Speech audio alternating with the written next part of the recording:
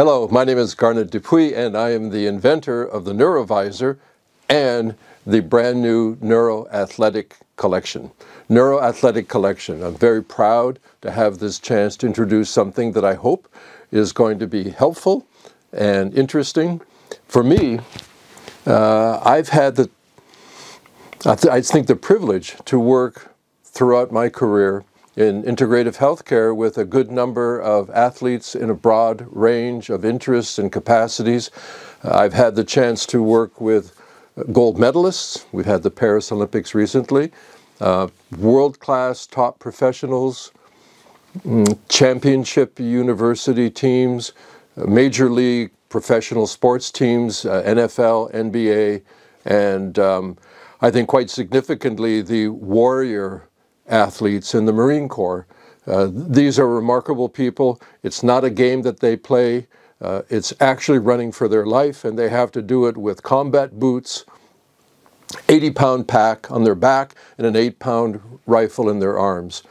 So the concept of having neuroathletics for the NeuroVIZR, to me, is important. I had the chance to start working in relation to neuroathletics or athletics as a whole back in the early 1980s, and at that time the textbooks were called work physiology.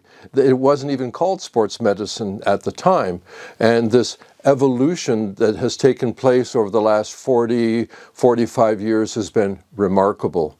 I had the chance, I'm just proud to say, the 1984 Olympics in LA, I had already started working and developing a department in the International Sports Medicine Institute at the time. And 84 was the first time that massage therapy was given to the athletes as a service. So I said, okay, and organized an entire ballroom of massage therapists and body workers for all of the pre-Olympic athletes. We did it for free. We had 40 tables going at the same time. And from then until now, I've seen the neuroscience progress, athletics progress, training concepts progress, and here we are at this stage now. So what is neuroathletics? Neuroathletics, I would say pretty honestly, is a mind-body concept. The idea that we're working with a brain, and our brain is physical. It's as physical as my heart. It's as physical as your spine. It's as physical as our hamstring muscles. And we have techniques, and we have technology that has integrated into training the physicality. And now we also have to include the physicality of the brain. We can train the brain. The NeuroVIZR is a light sound brain stimulation device, and we've developed a series of brain exercises, brain trainings using light and sound. And they stretch across the whole spectrum of training and conditioning, pre-performance, post-performance, the really core elements of creating a positive athletic experience and performance. These applications go for the very simple person wanting to use exercise and integrate activity, into the more serious person wanting to create higher levels of fitness and activity and skill, all the way up into, as I'd said, the highest levels, really. We know that once a person has developed a significant degree of fitness and skill, the wild card is the head game, the headspace, the psychology.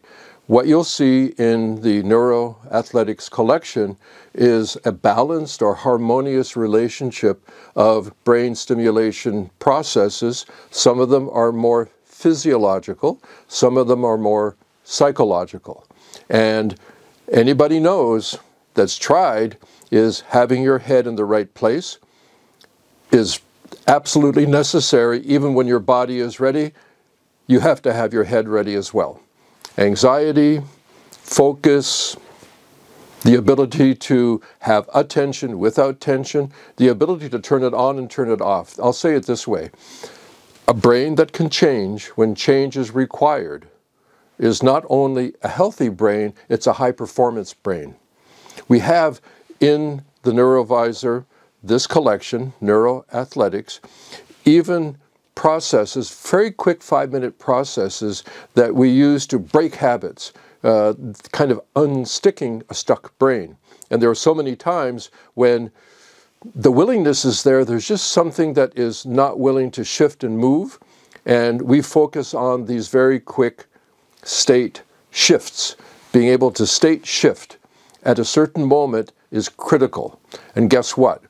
If you practice these state shifts over time involving neuroplasticity, what you'll see is the temporary state shift can begin to evolve into a long-term trait shaping. Short state shift becoming long-term trait shaping. This is at a neurological level, it's at a central nervous system level, it's at a brain level, and having that in your go-to is critical. Also, I have to say that you know this, I'm sure, that in the evolution of training, the idea of training hard has grown into training smart. Hard is important. It takes effort, but it has to be intelligent. And the evolution, I was raised a Canadian farm boy, and my first jobs were on the farm, obviously, but my first outside jobs, because I was strong as a bull, taking care of animals, throwing hay and all these things. I just grew up strong, as the men in my family were. And there was a new gym, not even a gym, I don't know, it was called Vic Tanny's, kind of the Jack LaLanne of Canada. And I went there to get a job, and it was a very small place in a new strip mall. And it was just free weights, barbells, and there are a couple of really interesting characters that worked there. So I didn't know anything. All I knew, I was strong. And I went in there and began to learn the early principles. I look in my memory back at that time, and to go to almost any gym now, which is remarkable. The technology is so evolved. There are machines for everything, and there are trainers that know so much. And going back, and I have to admit, that would have been, oh my God, 1968. Comparing that to now it's exciting to me. And bringing the NeuroVIZR Neuro-Athletic Collection into this newly evolved neuroscientific train hard but train smart. You've got your hard days, your easy days, your off days. This idea of a neurological basis that has a direct relationship to the psychological basis is what makes things better now. We're breaking world records all the time in every category. Why? Because of advanced training physiology. Sports medicine is the thing that really is benefiting all of healthcare, using the athletic model as a testing ground. So even people that are not in the NFL, or they're not going to be appearing in some Olympics or anything, still the benefit is direct to every person wanting to even exercise without even calling it athletics. This is the point, that this top-down process is moving into common life. When I'm in airports a lot. One of the things I do as a kind of a habit, I suppose, is I like to look at people's shoes. What kind of shoes are you wearing? And all walks of life, literally, are there moving by, and 80% are wearing athletic shoes. So the concept of fitness, of exercise, now we need to move it up from what we'll call the body and also include the brain. It's crazy that we would separate the brain from the body because it's inseparable. But right now, what are we doing? What are you doing to bring high-level athletic performance into a brain level? And the Neuro-Athletics Collection is meant to do that. So have a have an opportunity, because this is where we are right now. There's an opportunity to expand what we know about fitness, exercise, athletics to include the brain. I also have to say, although it's not technically in the Neuro-Athletics Collection, there is another collection in the NeuroVIZR app called Better Sleep. I actually had all the sleep elements moved into the Neuro-Athletics, but it was too cumbersome. It was just too much.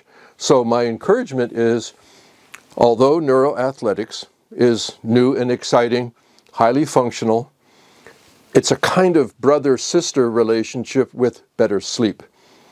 We know without restorative sleep, the body's capacity to perform degrades. So understand, train hard, train smart, hard day, easy day, off day. The off is also, can you relax? This is part of the psychological element. Different kinds of relaxation. There's the relaxation you need to have right before activity, right before a hard training, right before performance. Then there's the relaxation that you have to have when it's finished. Time to turn it off. Your brain needs to be able to turn it on and turn it off according to need, according to demand. And the big turn off is, guess what? It's time to go to sleep. Sleep is essential for any person, obviously, but especially essential for persons moving and pushing their body, because proteins rebuild at night. Restoration takes place at night. Deep sleep. These days, there are tons of sleep trackers, on your finger or wrist or beside your bed. That's not the issue. The issue is how to induce sleep. In the Better Sleep, there are basically three or four categories of sessions. Start your day. That shifts the circadian cycle. It's called circadian shift forward, which is kind of odd. It means you go to sleep earlier at night if you have the light in the morning. We have sessions. Then you've got disbanding, getting rid of the stress that builds up during the day. Part of the reason it's tough to sleep at night is because stress, sympathetic charge, builds up during the day. And you have to, first of all, recognize it, learn how to let it go. Dissipate the stress throughout the day periodically. We have sessions for that. Then we have slide down the curve for early evening. It's the time to begin to let go, prepare. And then we have actually sleep-inducing sessions that are, I hesitate to say, but a little bit like a light sound sleeping pill, but no drugs involved. So please consider Better Sleep to be the companion collection to the new Neuro-Athletic Collection. I wish you well. Stay in touch. Give us some feedback. Thank you very much.